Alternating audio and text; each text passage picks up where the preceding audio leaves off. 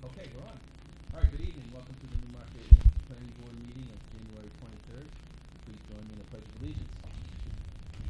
I pledge allegiance to the flag of the United States of America and to the republic for which it stands, one nation, under God, indivisible, with liberty and justice for all. Thank you. Janice Rosser is not here tonight, so Mikhail will be acting as a member tonight. First on the agenda is public comments. Any public comments? Hearing none, I'm going to close the public comment section. Next is review and approval of the minutes of December 12th. Is there a motion? Make a motion to approve the minutes of December 12th, 2017. Is there a second?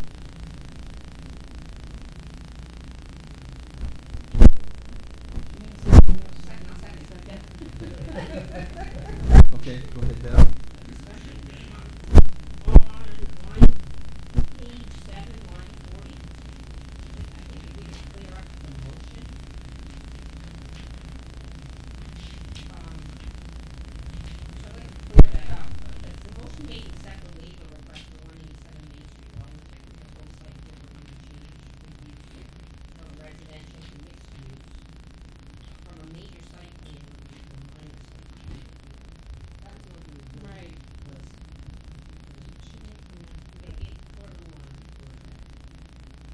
From major to minor. It doesn't have anything to do with the use, it has to do with major versus minor. That was what we went over. Thank you, Deb. That should be correct. Major.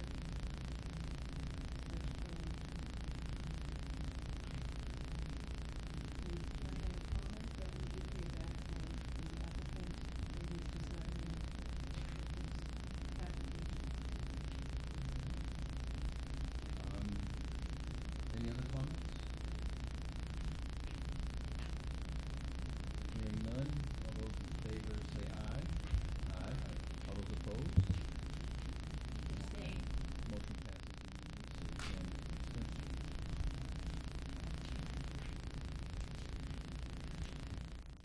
All right, regular business, unless there's an objection from any board members, we're gonna take, Kyle Pimicall first, from traffic regional planning, to update, give us an update on where we are with updated stormwater regs. Kyle, welcome. Thanks. We appreciate you moving me up on the agenda. I know you guys have a few things on there, so I'll keep my comments fairly brief. This is more or less just to give you an update on where we are with the update. So I was here, I think, in July, but just as a refresher, Newmarket last updated their stormwater regs in 2010, and that was prior to the Southeast Watershed Alliance model regulations that were put together in 2012. Since then, they've been working on updating that model last year and into this year. There's new precipitation rates. They updated their management strategies for redevelopment, and they had some changes in impervious coverage. So those were the big ticket items that they addressed in that update. So where we got started, in 2016, we were given the opportunity to apply for a project of special merit grant. Those grants are only available to coastal zone management areas. So we, along with Rockingham Planning Commission, University of New Hampshire, Great Bay Reserve, we all sent in an application together. There were a number of different pieces to that. It was called the Setting Sail Project. And as part of that application, we were able to have some funding that we could set aside for technical assistance for our 5 coastal communities. So we did a master plan in chapter for Dover. We did a grant application for Rollinsford. We did an emergency management workshop for Madbury. Durham, we're working on a floodplain ordinance, and Newmarket decided that they wanted to look at their stormwater regs. So we guaranteed that it was going to be at least $6,000 worth of technical assistance, but because of the way that the money shifted around, a few communities didn't need that much, so Newmarket actually ended up with $8,000, which was good for us because we met quite a few times to do it. So Um, I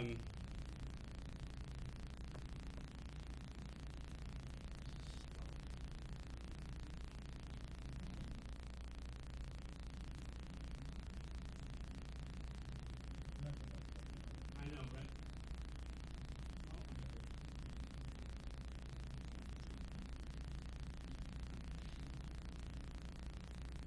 Well, I don't need that.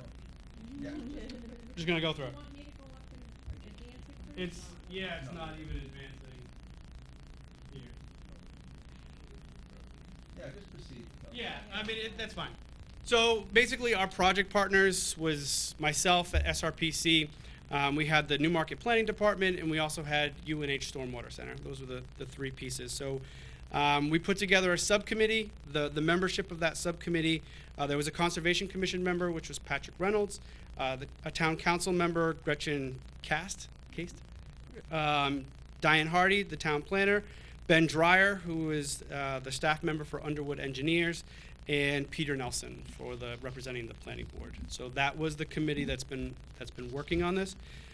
We met 6 times. We started in August of last year, and we held our last meeting in December. At each one of those meetings, we worked our way through every component of the model ordinance, decided what was going to stay, what needed to be tailored, what was going to get taken out, and what was going to carry over from your existing regulations and carry that over to the new update. So to give you an update of where we are, we've organized all of the recommendations. All the revisions are complete.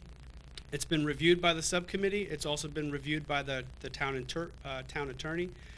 His comments have also been incorporated into the final draft as it stands now. Right now, the town is considering to offer the opportunity for those draft regulations to be peer reviewed by either a developer or an outside engineer or a combination of both.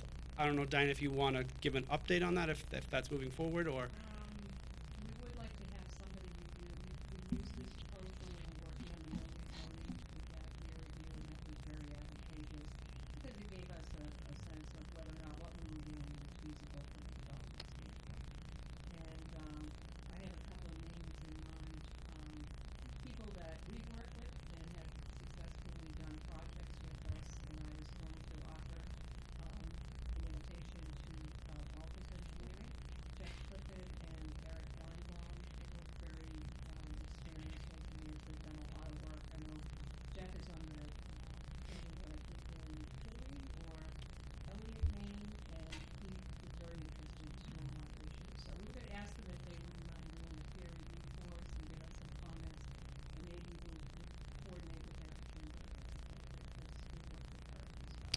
Yeah, which in the RPC, the Planning Commission is on board with that as well, to get an outside developer's perspective. Especially because this is going to be the first community to adopt the new model. Any feedback we get, we can pass that along to the authors of the model to make sure that they think about that moving forward. So we're going to have an opportunity on February 13th to really dive into the changes. At that meeting, I think we're going to have a workshop where Jamie Hool will be here from the Stormwater Center. He was one of the primary authors of the new update and the original 2010 regulations. He'll be here to sort of go over in more detail why they made certain changes, and you can ask questions. And then I'll follow that up with a more detailed presentation on the substantial changes that we made. Just to highlight a few of them.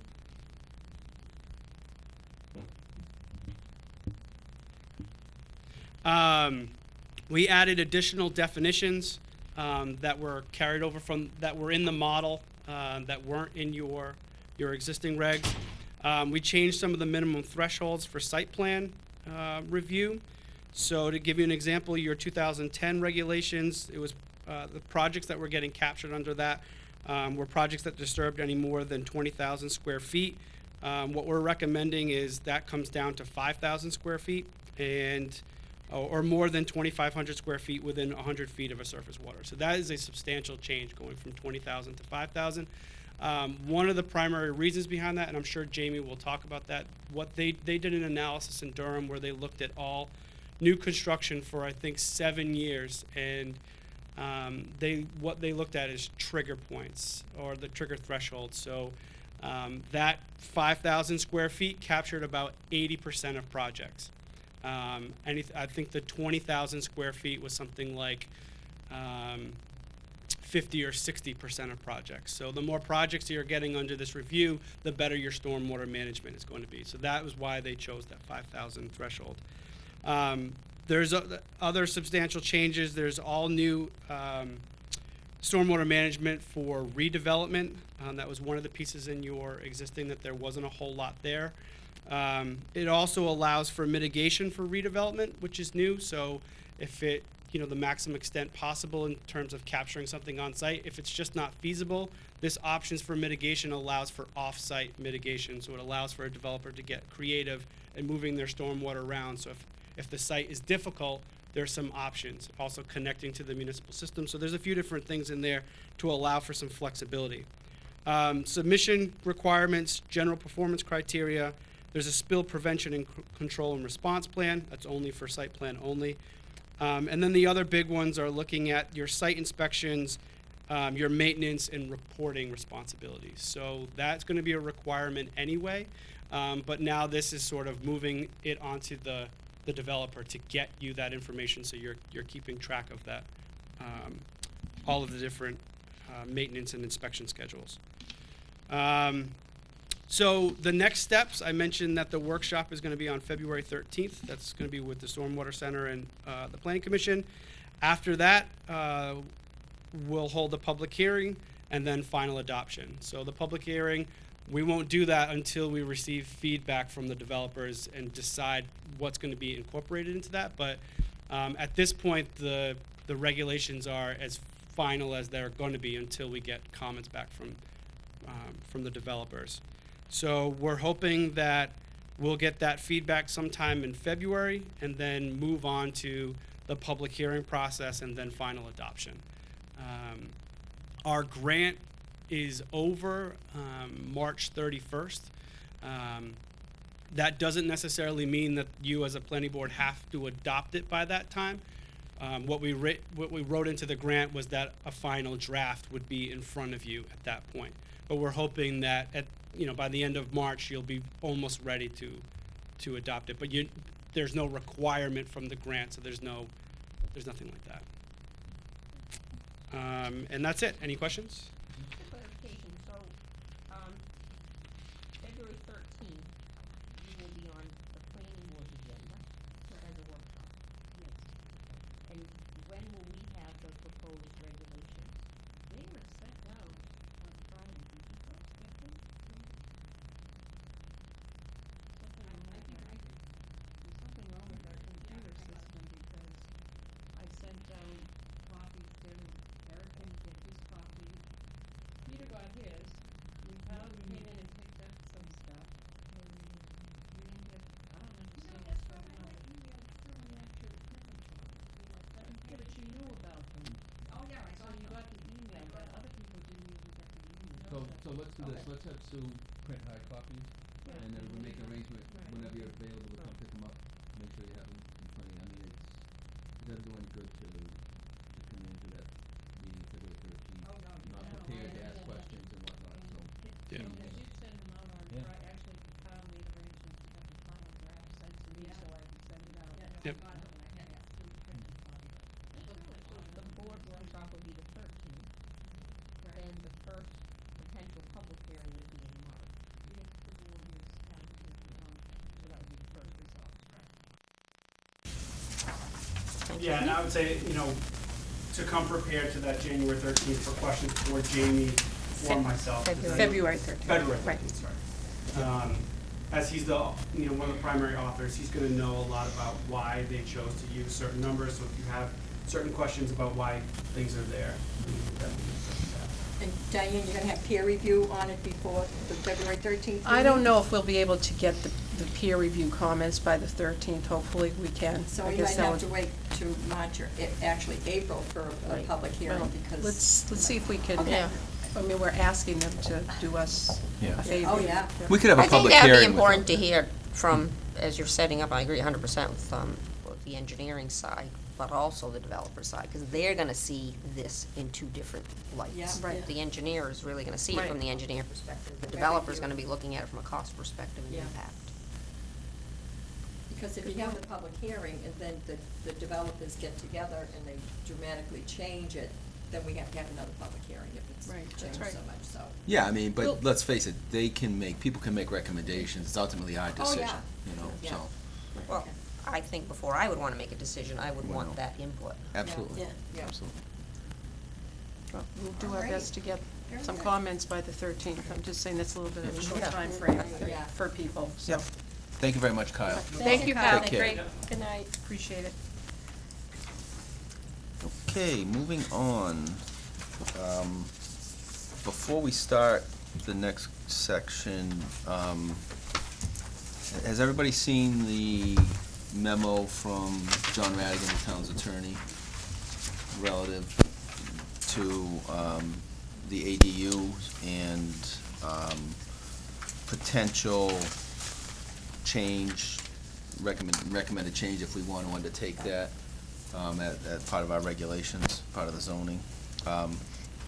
So I know, I'm sorry, Mr. Smith? Jack Dion. Oh, Jack Dion, I'm sorry, is here tonight for that. Just be patient for a little bit, if you would. What's everybody's take on, basically, John Radigan shared the concerns that Val had with us trying to, offer up that applicants could make restrictions on their property. Didn't think that was very practical, probably not legal also. So that's one point. The other point is a recommended change to the zoning, which basically says the planning board may waive impact fees where it finds that a proposed accessory dwelling unit will not increase the number of existing bedrooms in the property, and where it finds that one or more of the existing bedrooms on the property will be dedicated to the ADU use. So, the question I have is as a board, do we want to undertake trying to make this change, have a public hearing, make a change to the zoning and make a recommendation to the council to adopt that, or how do we want to approach this? Rosie, go ahead. I'm not in favor of changing it, and giving the waivers out, as Attorney Radigan stated. Over time, the number of such waivers could grow substantially, and with such growth would come the burden of a substantial number of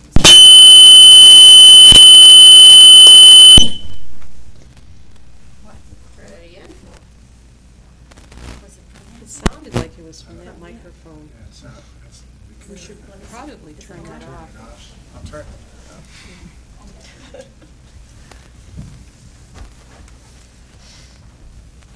I mean, we don't have the manpower or the personnel to carry that out, so I think it would just be a burden on the community. He was referring to deed Right. restrictions, because that was what was Right. discussed, excuse me, at the last meeting, that, his comment was pertaining to that approach, having deed restrictions that the town would then have to administer. So he suggested this language so that it gives the planning board another option for granting waivers in situations where there isn't an increase in the number of bedrooms as a result of the accessory apartment. That's what he was referring to when he was talking about the burden of administrative compliance. I thought finally providing a waiver based on age would impose upon the town the ADU dwellings. We're not talking Yeah, about two age. separate issues. Okay. Separate issues. We're not talking Okay. about any All age right. restrictions at this point. What his recommendation is, we do not allow any waivers based on age restriction, because we Right. can't enforce it, Right. it's not technically legal, so we Exactly. don't want to Yeah. go down that way. But what he suggested was there's another avenue, if the planning board so chooses, that an opportunity to grant a waiver may be a situation where, say they're taking a 3-bedroom house and making it a 2-bedroom house with a 1-bedroom ADU. You're not adding any bedrooms. That's what that's a drives the different situation. impact And that's what drives on the the impact schools on and on schools water having and these sewer system. additional bedrooms. And this was his recommendation. Right. That this language. That was an option. Right, Val, go Right. ahead, so. So I think if we do go that route with a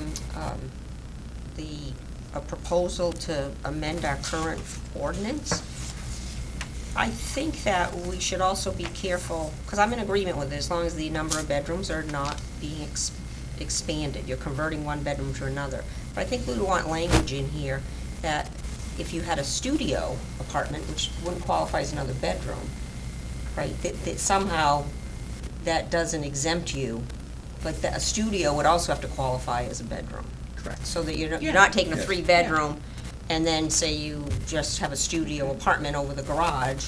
Now, in fact, you really have created this 4th So bedroom. do we want to add a clarifying Well, I just think statement at to some that effect? point it should be, There'll be a definition of what is considered a bedroom. right, Mm-hmm. Yeah. because a studio's not considered having a bedroom, right? Your studio's Yeah. 1 bedrooms, 2 bedrooms. People sleep in them. No, but under a Right, understood. definition, it's not considered Right. having a bedroom. It's Right. it's a separate definition. So we would have to have a workshop on this then. Unless somebody can, I don't think you need a workshop. unless somebody wants to suggest some language tonight. Well, I think would it be Move that nice to forward. get a consensus to whether or not it's something the board would support, Right. amending the ordinance. And then if there's enough votes for that, you know, what would be the language of the amendment? Right, and then we can work through that. Right. So, So you with wanna this take a poll, vote on Jane, what are your thoughts? I think what I struggle with is, to your point, though, when you talk about studio, and what is the definition of a bedroom? Right? I mean, Diane, I get it. Everyone kind of knows what it is, but a lot of people would sit there and say a little corner could be classified as a bedroom. Well, we could put in language that a studio apartment for purposes of this section is considered 1 bedroom, period. Yeah. Keep it Yeah. simple. Yeah, but I think that's my Right. point. Yeah, but I think we have to be clear, though. Right. No, I agree, you Yeah. need to make it clear. Yep. But I mean, a very direct statement to that effect, Mhm. I think does the trick, personally. And again, just trying to circumvent an applicant trying to come before us where they really are increasing potentially the use, because they want to maintain the number of bedrooms they have and add Right. Right. the additional ADU sleeping area. Right. Right. Now, Rosie? now, his letter, I just read that bottom thing, you said the ADU doesn't apply. ADU, according to code, is accessory dwelling unit. Yes. Yeah. So I think everyone's in agreement with John's he's- letter. He's saying that it would be a burden for the town. This is for just trying age restricted, To trying to come up with restrict it some by method the to But age. that's restrict somebody. basically, if you're granting a waiver to anybody, saying that, and this was my argument during the workshop that we had, when the state changed the RSA to be by right for all those that are zoned within single-family units. And I stated then that once we did this, we would not be able to give waivers for children, for the school.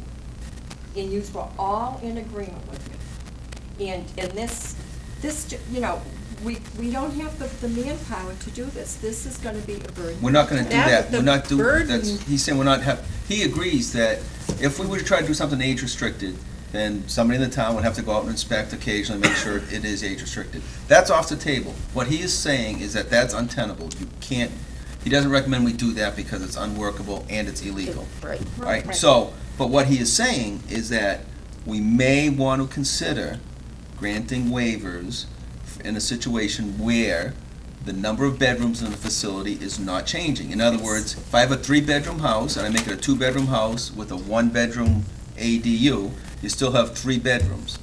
In theory, there is no additional burden to the town at all. That to me is a reasonable interpretation, a reasonable decision to be made to grant a waiver in that situation.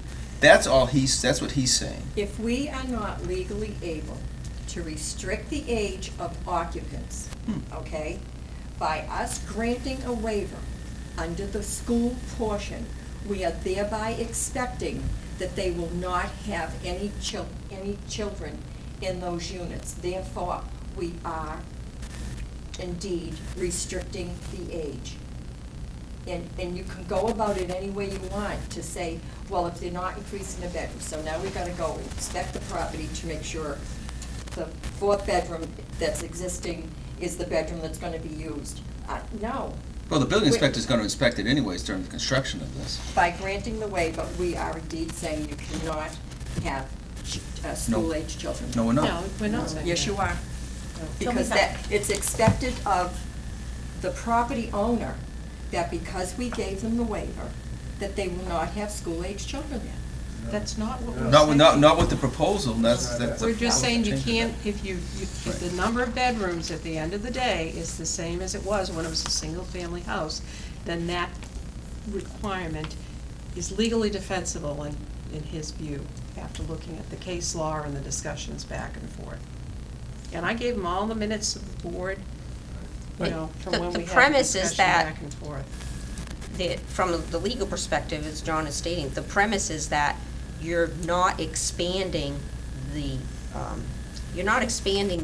physical use of the property. If it's a 3-bedroom, it still remains a 3-bedroom. It's a 4-bedroom, it still remains a 4-bedroom. So you're not expanding the existing use of the property. Right, you're not. Is the premise of the ability to grant the waiver, if our ordinance allowed it. Right now, our ordinance does not allow it. Right. We're not exposing the town to, in any instance, any additional bedrooms So there won't be an increase to for, the for the surface. waiver. Right. No new net bedrooms I'm comfortable with. Right. Right. For waivers. Yeah. For waivers, and he You said still that don't have to give he- the waiver. No, right. Right. No. Right. You don't have to give the waiver, Right, right, you can You consider it. still have the, but you have the Option option to say to, no. and let's face it, the direction of the law is accessory dwelling units are coming. You know, we just went through that whole thing about how important that is, and it's now written into the law, so they're coming anyway. We're trying to find one example where we can have the ability to offer a waiver in cases where there are no new net bedrooms. Simple, and has nothing to do with age. Well, I'm sure when the taxes go up next cycle to at least $3 a thousand on all the homes in Newmarket, and we start waiving close to $3,000 on all these ADUs that are now legally able to be done, like, It's not a guaranteed waiver. well, if you give a guarantee waiver to one person, you're gonna have to give it to the, you can't. Each case is separate. individual. Yeah, but if each case has, say, I'm just using 4 bedrooms, and they're using the 4th bedroom, and it's not, you have to give it to everyone who does that. And I mean, with it being a right to have an ADU now, no, you're opening up a can of worms. I do not recommend it at all. We know where Rosie stands. Jane, I don't see why you can't do it.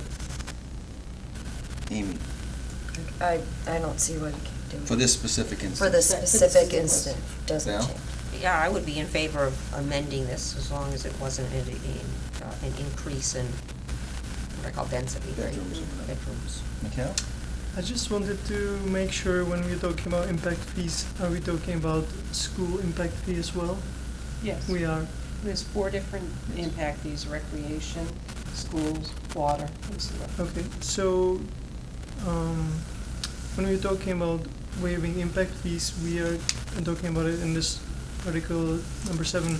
We are talking about fees including the school impact fee. That's correct. It could be whatever It could be. whatever Whatever they they ask ask for. for. Okay, so I think in this case, it, like we have 4 different situations.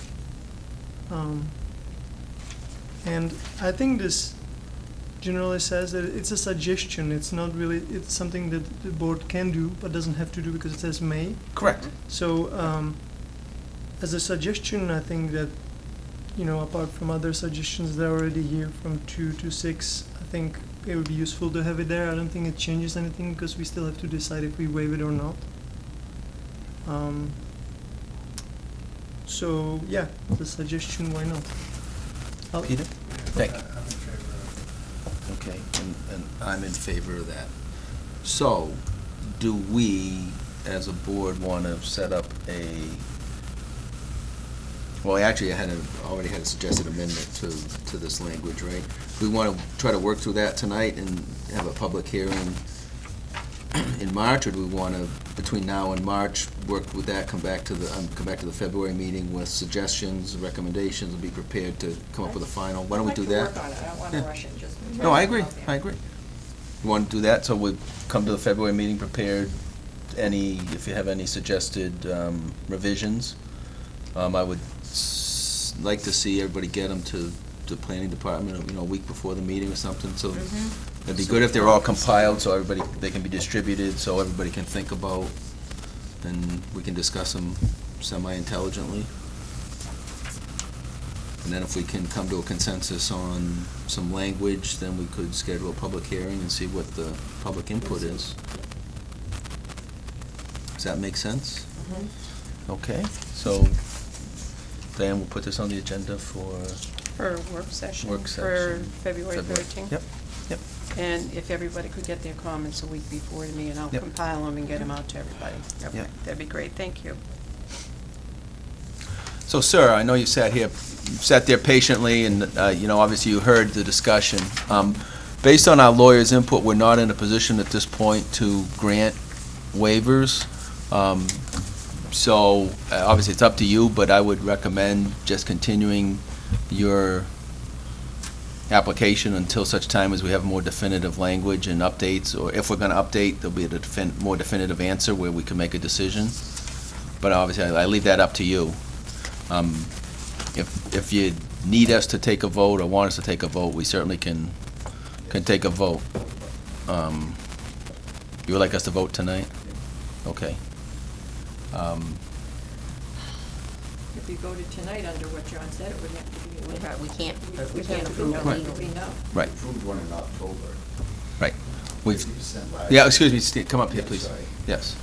There was one approved in October, 50% larger than what I have, Yes. so. We have new input from the town's attorney. Correct. So- And it was also said by him that you do have the authority to waive impact fees, correct? Yes. If we amend the Certain. ordinance, Excuse me. we would have to make an amendment to the ordinance first, which is what they plan on looking into between now and the next meeting, to make that amendment to the ordinance so that we could then therefore give waivers. But it hasn't been done in the past, correct? I Right, well, was- because things weren't done in the past doesn't mean that's the way we're going to continue to do things in the Well, I get future. that, I get that, So, but- the playing field has changed, and we've gotten some Since the state input. changed the law. Since, right, the state changed the law, and. The state changed the law in June. Right. But issues came up, and we got some advice from the attorney, which I think has certainly changed my opinion on granting waivers, and I don't want to speak for the rest of the board, but, I think I was supposed to be told that there were waivers, not waivers, but impact fees to come when I applied for the building permit. I didn't find out till October, when I was trying to get my occupancy permit. yeah, I can't speak to that as a planning I started board, this that's a. procedure in July when I applied for the Yeah, permit. understood. It's not a great position for you to be in. Like I said, we can vote tonight. I'm not so sure you'll like the outcome if you force a vote tonight. But if you want us to vote tonight, we will vote. I think he's better off getting a continuance. Oh, that's what I'm, I would That's suggest what I'm saying, getting a but- continuance Yes. until we can change the ordinance. give us a chance to work through it, give you a chance of getting it. Because if not, he would have to apply all over again, right, to come Because back it's a hearing. Right. for another hearing, so it would end up being Right. more work for you. So we would continue, and then we wouldn't have to go back and re-notify all the abutters and start the Yeah. process over again. So I personally think it would be in your best interest Yeah. to hold off until we can get something on the books, and then the board can vote. Because under attorney's advice tonight, we'd have to vote no. We'd have to vote no. And you'd have to go through that whole thing all over again. Can I ask a question? So I'm assuming you can't get your occupancy permit until the impact fees are paid, is that Right. correct? Right. Can an applicant in this process pay the impact fee and then appeal it to rebate it? What the applicant can do is request a temporary C of O until such time as the ordinance is acted upon. And then at that point, a permanent could be issued with the understanding that any payments would be made that weren't approved by the planning board. We've done temporary C of Os, and we could do that for like a 90-day period. And it's That makes pretty sense. common. We did that with the mill project, actually. That actually makes sense. Yep. Is that reasonable? Is that, so, Diane, would you, talk to Mike in the morning, Hoffman? so he's I'd be aware happy. of what's going on? So, I think that's an appropriate approach. Absolutely. You know, that'll give you occupancy of it, and it'll give us the time to amend what we think we want to amend, and may help you in the future. No guarantees, but it'll give you an opportunity, so. I mean, because otherwise, if we vote it Right. down tonight, you're gonna have to pay the fee to get the occupancy permit to anyway. Right. So this at least gives you the opportunity, if we continue the hearing, if we do vote and get approval to amend, then we can hear the case and determine whether or not we can waive it.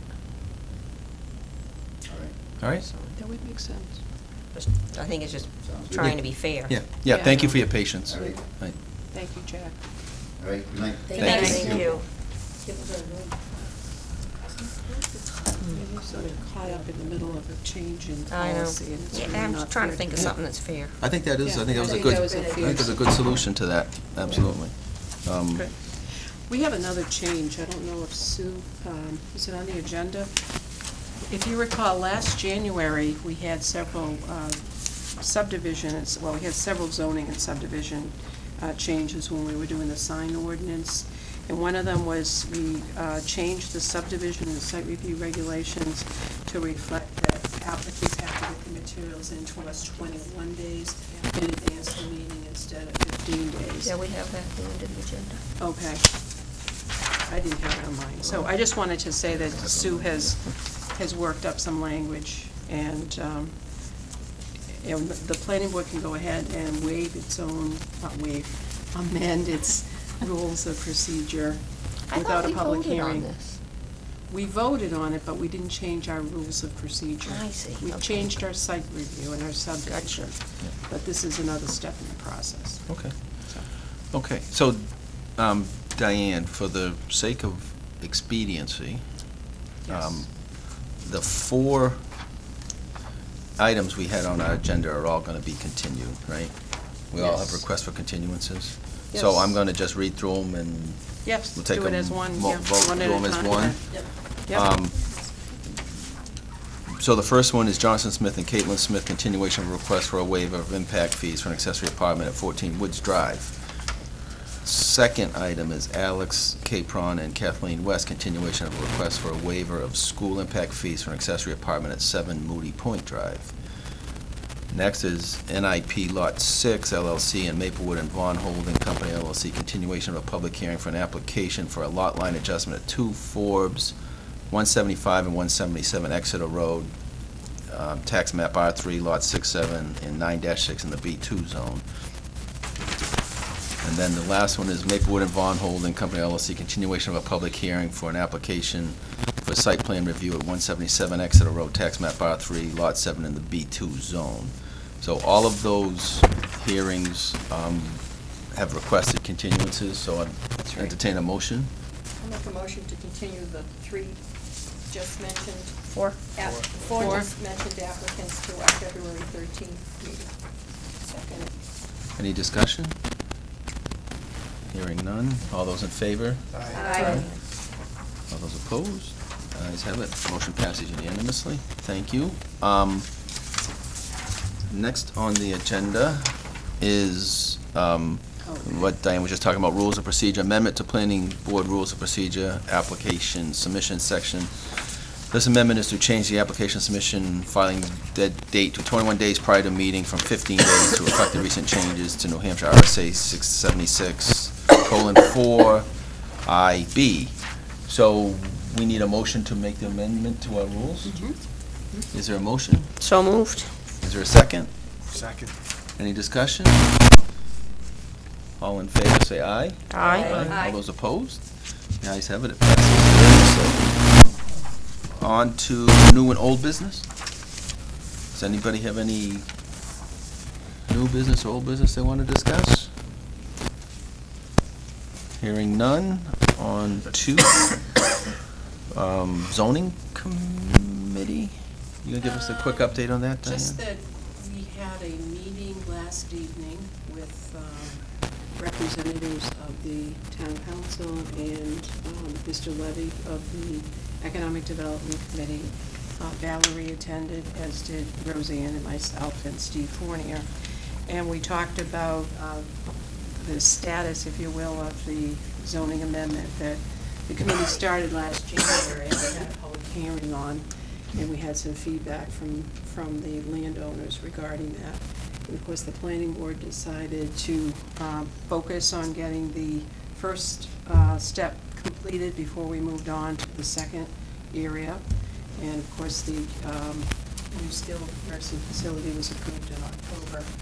So at that meeting, there were several questions raised about how this would be implemented, whether the zoning change would require extension of water and sewer utilities. We also talked about the status of payments in lieu of taxes if it's a nonprofit organization. That had been raised as an issue in another community. And Steve Fournier is getting some legal advice from legal counsel on the viability of that approach and what we can and can't do. And the committee is to reconvene, and hopefully we can move forward. This committee can move forward with scheduling a meeting with the landowners, because I think we decided that we'd like to make sure we understand where the landowners are coming from with respect, or what their interests are. So we'll probably have a follow-up meeting in the next couple of weeks. We didn't really set a date, but that's my understanding, and then we can schedule our meeting with the landowners probably in February or March, and move it to the next step at that point. And hopefully we'll have a legal opinion to work with. Sounds good. The only thing I want to add to that is the emphasis on, we would really like to understand what the town council is looking for relative to, development in the community, and what the council is looking to see there, where they want it, because they'll be, in order to, if they want low-density development, that's one thing, but if they're looking for high-density development, it would need to be the commitment of the town on bringing out the sewer line.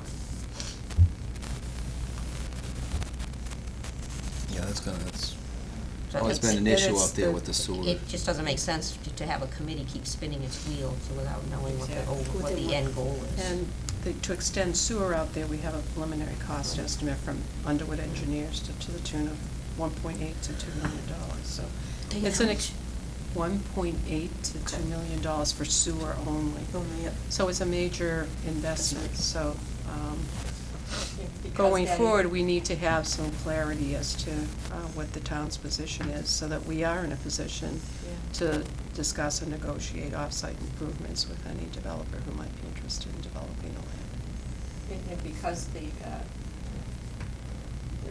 thought of bringing sewer up there is because that area is over the aquifer. Because the Dufresne's Henry study from many, many years ago, that they didn't even want excavation there, which has been there for several decades now, but to put all those septics out there over the aquifer is not a good idea. Even if it's for low-density, single-family? Yeah, even low-density, single-family, and lawns and fertilizers, and all those separate entities to make sure that they're complying with what they should and should not be doing over an aquifer. But, it's, what vision does the council have? What do they look to do, and what could we put there that would be economically advantageous to the town? Okay, thank you. Chairman's report. That's you. I've got nothing, other than it's a lousy day. Drive careful. I guess you received the news that Cynthia Copeland is Oh. resigning, or retiring, I should say, Mhm. from Stratford Regional Planning Commission, which will be a loss. She's been with the commission for 18 years, Wow. so she has a lot of institutional knowledge and has worked very hard in the region for many years. Right, It'll be a loss and to for the us. record, has done a lot for Newmarket. She's She resident lives here. in town, She right? has Yeah. She lives in spearheaded, Newmarket, and too. she She lives was in one of the Newmarket. first residents Yep. of when the Right. mill was redeveloped. Right, So- right. right? She kind of put her money where Yep. the vision was. Yeah. And Nicely said, just, Val. I'm also on the executive committee, so we're having the first search committee meeting this week. Yeah, Nice. but no, she got her If you know service is much anybody, send them our way. appreciated. I She did a think good there'll be a job. lot of applicants. You think so? Yeah. Committee reports, any committee reports? I'm on conservation, but we're discussing just kiosk, and there's a few violations on some easement properties that we're looking into and getting in touch with the landowners, but. just that. Was there any update on the Heron Point access issue? Didn't that run through the Conservation Commission? They went to a meeting, and I'm not sure what the result was, because I had missed, I went to this past meeting and that wasn't discussed, but I was planning in conservation that week. But there was, I could bring that information in for you at the next meeting. All right, yeah. Planners report? Did you get some information back from Steve Fournier on stormwater regulations?